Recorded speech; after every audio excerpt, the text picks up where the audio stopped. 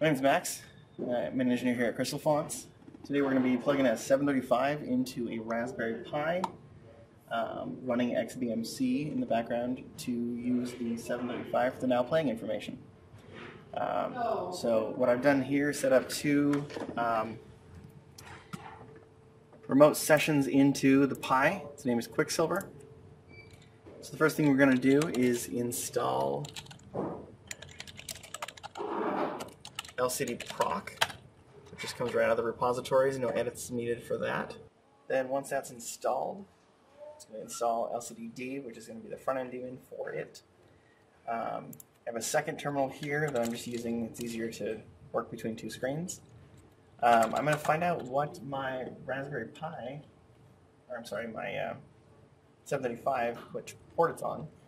So what I'm going to do back in my first window is edit the LCD daemon to be the right settings. Now I've done this before, so the settings are already in here, but the things to note are the driver needs to be set to Crystalfontz packet. And then I'm going to jump down to that in the config file to the Crystalfontz packet entry. I'm going to set it to the 635. This is going to stay the same whether you're using a 635, 735, or 835.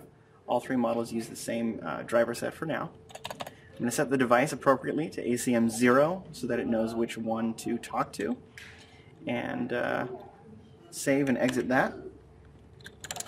Then I'm going to restart the LCD daemon on the box here. Oops. Forgot to restart it. Then what we should see over on the 735 is that the server is running and talking to it. So we're good to go. So the next thing to do over on the XBMC running Pi is look for the actual LCD daemon toolkit, basically.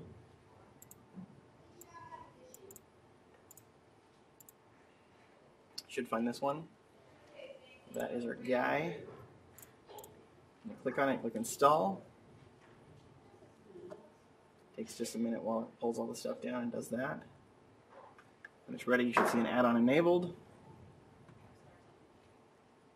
And then you should see it connect and start to tell you what XBMC is doing. The lines that are on here are defined in the LCD proc library and can be configured to be different things, but the defaults are to show the video of what is current, how long, the name of it, and then some description stuff. It's all just the defaults. So basically that's it. That's how you get it all set up and configured. This wraps up our tutorial on integrating a Crystalfontz CFA 735 with a Raspberry Pi running XBMC. If you have any questions, leave a comment below or shoot an email to support@crystalfontz.com and we'll get back to you.